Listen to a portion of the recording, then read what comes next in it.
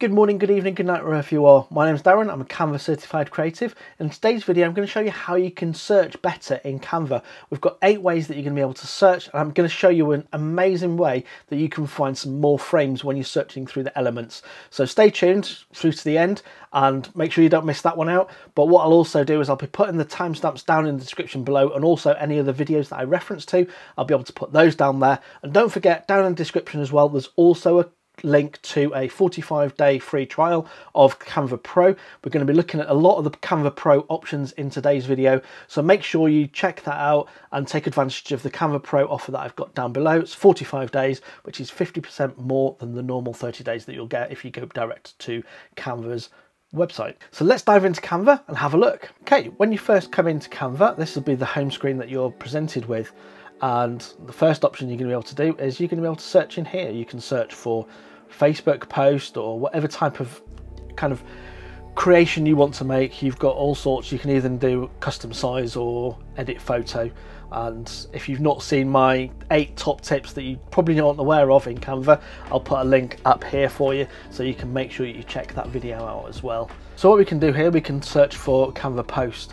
And when we click enter, we get a bunch of designs show up, and these are all Facebook posts, should I say, not Canva posts.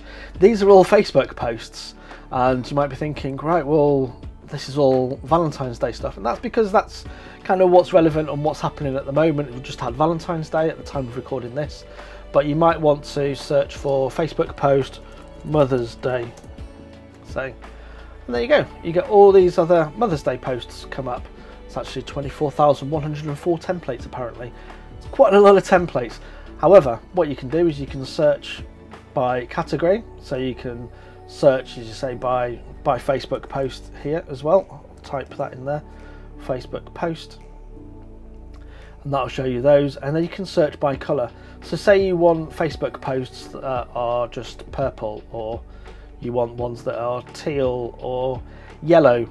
It gives you a great starting point that if that's the kind of colour or the aesthetic that you're going for, you can search there by colour, and then you just click on the design that you want to start. But what we're going to do, we're going to go to a blank Facebook post, and we're going to go and have a look inside the actual design area next. Okay, so next we're in the design area, and in the design area you can again search for Mother's Day posts, and you get all these posts come up here. And on the Pro version, you'll see that you've got the little icon here, which gives you like little sliders. You click on that, and again you can click to choose kind of like pink ones or red ones, and that'll show you all the designs there that you can have with that. You can also choose by language.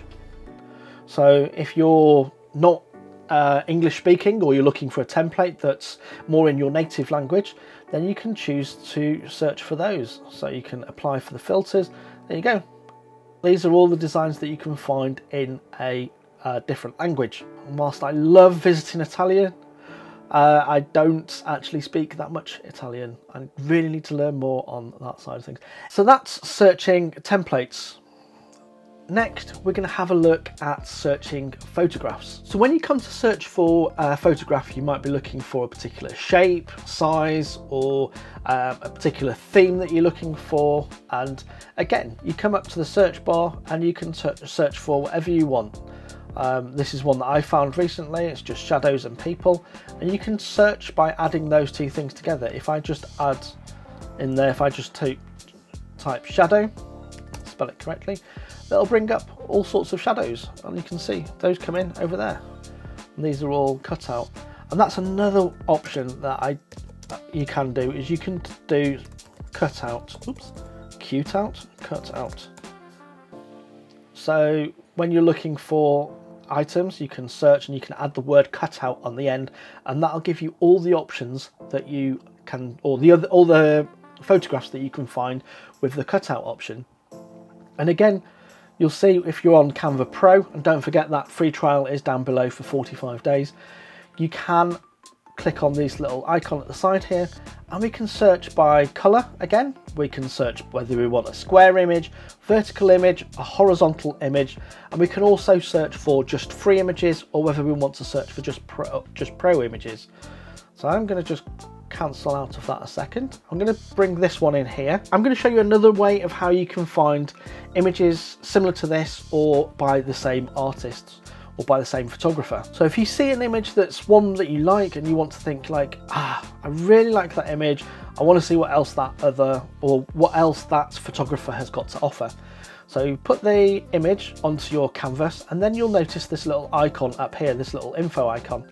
If we click on that, we then can look that this is an artist called Shenlu, and we can search for more images by Shenlu, and this gives this particular artist has this code. However, all their images are shown down here, so we can see we've got another one here that's of the similar kind of like look and feel. But that is a great way to find other images by the same photographer or the same artist. And also you can see on here that this is free for Canva Pro users, so this gives you an example of if you're a pro account holder, you can use this image for all these reasons. And if you want to learn more about the license, you can do just there on that info button. A few more things on the info button here. We've got keywords, so we can search for other items here. So we can search, as I say, we can think, right, well actually what I want is I want more shadows. What we're missing on there is people, so we just add the plus sign and add people, and that gives us some more options to search with the shadows and with people. So before we go off the photographs, I'm going to show you a couple more options there that you've got under the info button. Under the info button, you've also got the option to add this to your likes, so you can go back and find those later on. You can also add it to a folder, so if there's a particular set of images that you like working with on a regular basis, you can add them to your folder, build up themes, and kind of reference back to those again, because you can see your folders down here and you'll be able to use those and quickly access those in the future. Okay, so that's how you can search for photographs, find things similar to those artists within the photographs, and just kind of like find better images that better suit your options. Use all the keywords that you want, use the info button, and make sure you check out the tags or the reference or the metadata that's on there. That'll help you find other images similar to that particular photograph and also within the same theme, and it might give you some ideas as to how to search for a particular image that you might not yet have thought about. Next, we're going to look at elements and searching for elements within Canva. Again, we can search for, let's say, arrow, and this is a particular arrow that I like, or this one. Oops, can't see that one. Let me just change the colour of the background there.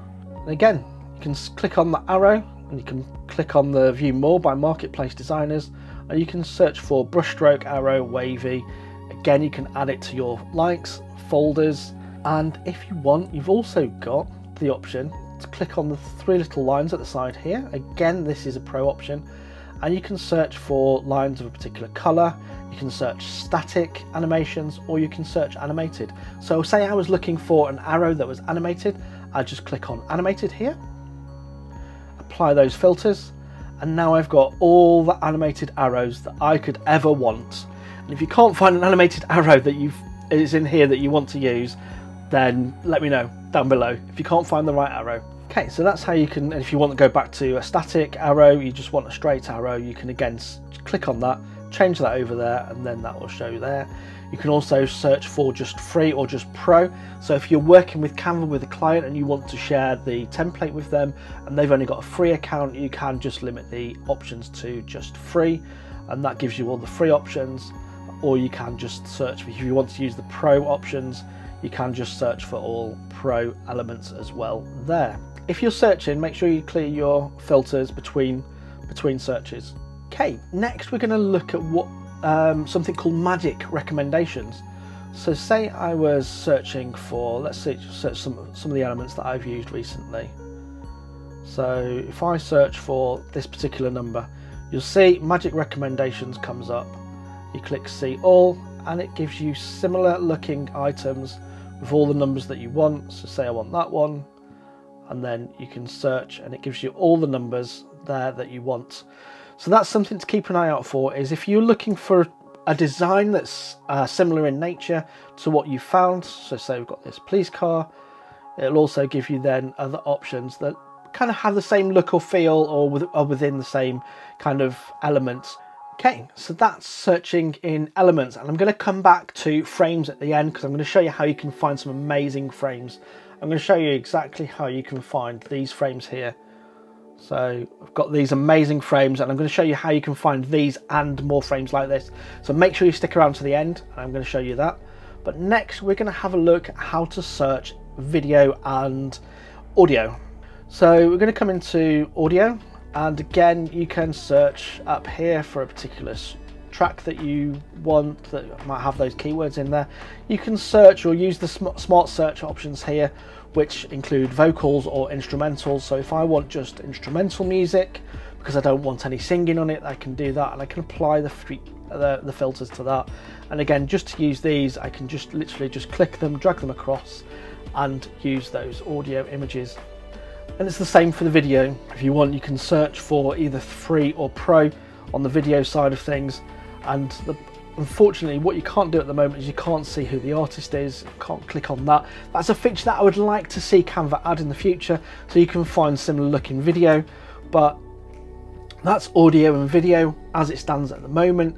And if you want to upload your own video or your own audio, I recommend services like Epidemic Sound or Upbeat. And if you've not watched my videos on those, I'll link those both up here and in the description down below. And you can get a free trial of both either Epidemic Sound or Upbeat. Finally, we are going to come back to frames.